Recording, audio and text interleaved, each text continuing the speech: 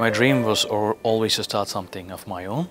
So I started a small business with one person in India, helping Belgian companies do software development in India, and which was acquired a few years later by a local Belgian bank. I am still challenged to start something new again, but for now I've had a great opportunity to work in Tata Consultancy Services, which is one of the top 3 IT consulting companies in the world, and it's very different from what I have done before.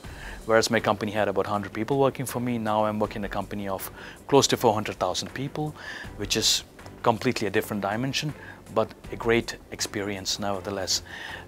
So I've been working there for 1 year, helping them do strategic initiatives in the local market, in the Benelux market.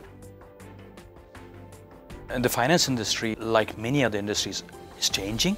But what is interesting in this domain is also that it is changing like never before. People always say in this industry, people will always need banks. And I firmly believe that people need banking, but they don't need banks anymore. And I think that's, in that way, it's radically changing. You can talk about blockchain, you can talk about AI. There's a lot of things that's happening. Welcome at Vlerick, Fintech Futures. I strongly believe that fintech can and should become a focus. I'm from India. I moved to Switzerland to study. Later on I went on to US to work. I always wanted to come back to Europe. Also my then partner was based in Belgium, and Belgium was never on my radar screen, so to speak.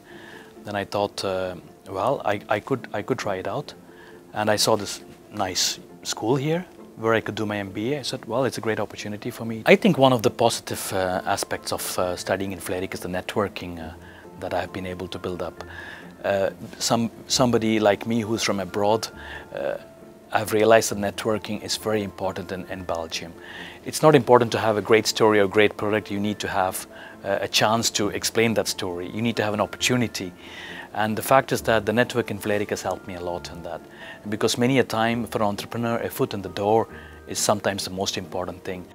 I do try to help in some of the entrepreneur programs where I can also mentor some new entrepreneurs. And second thing is also that Vlerick has this Fintech Futures program, which is an excellent platform for my organization also to join in.